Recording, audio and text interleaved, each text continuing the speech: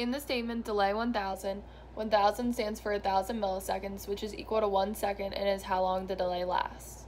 The difference between analog write and digital write is that analog write gives an analog PWM wave to a pin, and a digital write is used to write a high or a low value to a digital pin. All the pins associated with analog write are pins 3, 5, 6, 9, 10, and 11, and they have a tilde in front of them. All the pins that can be used for digital write are pins 0 to 13. A call to analog write is on a scale of 0 to 255.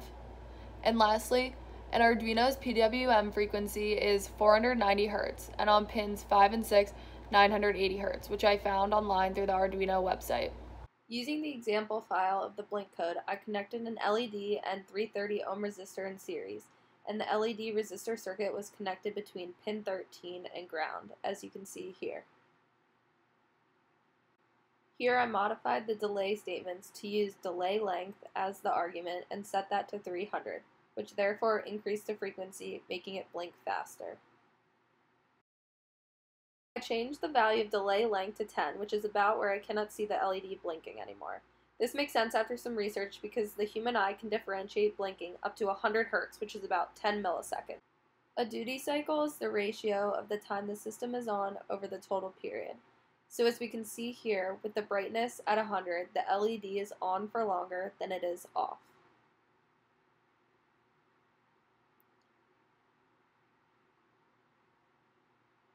Now if I change the brightness to 10, you can see that it is on for less time.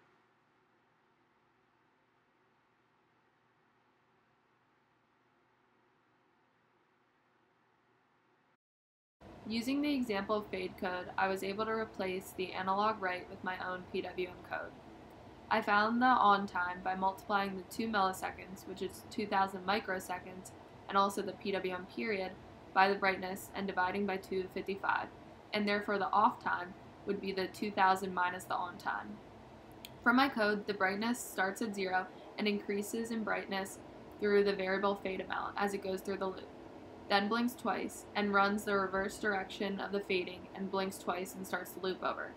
The fade amount here was set to 1, so the frequency is rather slow.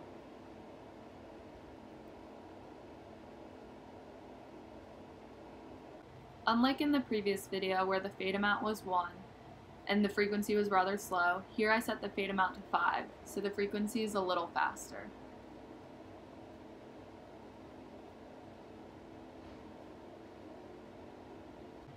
Lastly, I set the fade amount to 10. And you can barely tell the fade apart from the blink because the frequency is so fast. And for question 5, using my knowledge of blink, I was able to make the LEDs bounce back and forth.